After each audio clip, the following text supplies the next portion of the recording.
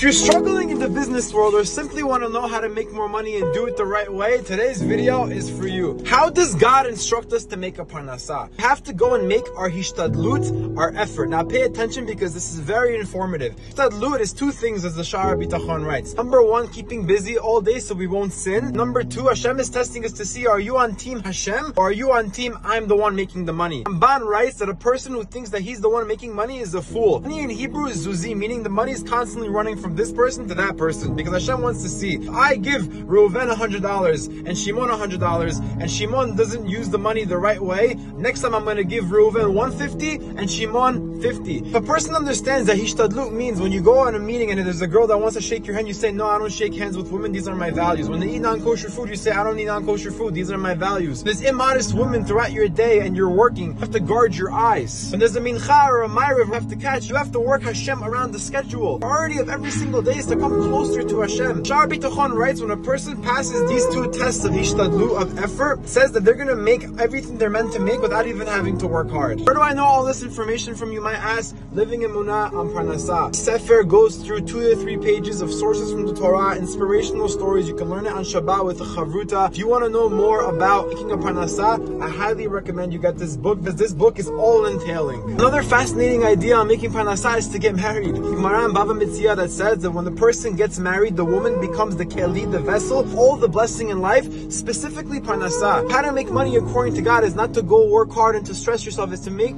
your wife the queen. The person exerts his effort to make his woman the happiest woman in the world, he is gonna have a lot of money. That's how we have to look at it. Everything in this world is a test, and all the fear and the worry. Worry in Hebrew is da'agah, the first 5 letters of the Hebrew alphabet, except the bet, because the bet is the bitachon. When you eliminate the worry and put your trust in Hashem, are showing him that you trust him. It also writes that when a person, before he goes to work, he puts in his mind, I'm going to exert my Hishtadlut today. Even if I don't make $1, I don't close one deal, I'm doing my Hishtadlut for Hashem to make a living. We're getting a mitzvah from the Torah. Many people go to work and do not have this intention in their mind, and they're not getting a mitzvah. All you have to do is, you wake up in the morning, is tell yourself, I am going today to do my part to make a parnasah, and even if you fail the rest of your life, chas v'shalom, getting a mitzvah from the Torah and earning yourself a very lofty share in Olam Haba. There's one mitzvah in the Torah that Hashem says, test me with, and that is the mitzvah of giving maaser, 10% of your income to charity. When a person is going through a hard time in business and they say, Hashem, not only am I going to give 10%, I'm doubling my donations because I'm showing you that I trust you. Making money is not about the outcome. Just showing Hashem on a day-to-day basis, whether you make or you don't make, whether you succeed or you fail, you are doing your best and you're trusting that Hashem runs the world. If He wants to make you a millionaire, He can do it overnight. Without the constant study of Torah,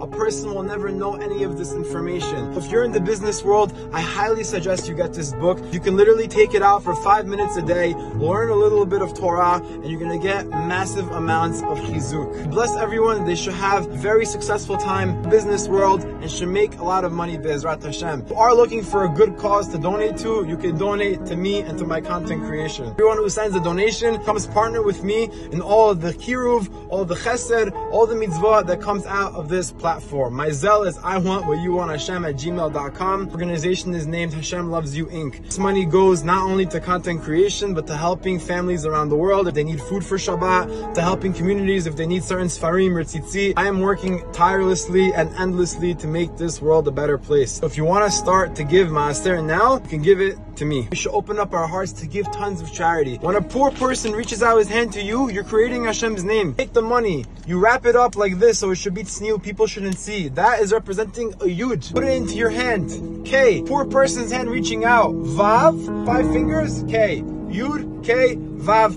K. Indeed, when there's opportunities to give charity, you are creating Hashem's name. You are not giving Him charity. That poor person is giving you an opportunity to strengthen your relationship with Hashem, make more money, and to come closer to Him. So I bless all of us that we should